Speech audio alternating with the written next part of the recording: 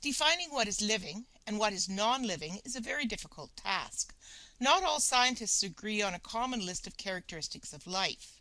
Then there is the consideration of things that were once living and are not living any longer. We are going to discuss 7 characteristics of living organisms. The first characteristic is movement. All living things move in some way. This may be obvious. Animals are able to walk and fish are able to swim. Movement may be less obvious. Plants have parts that move to track the movement of the sun. Respiration is a chemical reaction that happens within cells to release energy from food.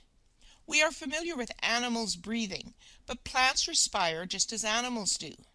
They give out carbon dioxide and absorb oxygen from the air that surrounds them. This is mainly done through leaves, the stem, the roots, and even the flowers. Sensitivity is the ability to detect changes in the surrounding environment and to respond to them. When you touch something hot, you move your hand away as a reflex. Humans have 5 senses: sight, hearing, touch, smell, and taste. Plants respond to fewer stimuli. Gravity, light, and water are the main ones. Beans, for example, will twine around a support as they grow. All living things grow. During growth, most living things go through a cycle of change called development. Living things obtain energy from their environment and use that energy to grow, develop, and reproduce. Living things can reproduce or produce new organisms of the same type. Reproduction passes genetic information onto their offspring. Plants produce seeds. Bacteria can reproduce at an alarming rate. Excretion is getting rid of wastes. All plants and animals produce harmful substances due to a number of metabolic activities occurring in their bodies. In higher animals, excretory organs are skin, lungs, liver, and kidneys. Excretion is carried out in plants in a couple of ways.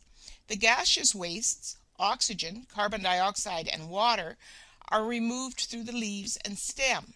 Some waste products collect in the leaves and barks of trees. When leaves and barks are shed, the wastes are eliminated. All living organisms require the intake and use of nutrients. This occurs in very different ways in different kinds of living things. Humans consume food and water. Some plants can consume insects.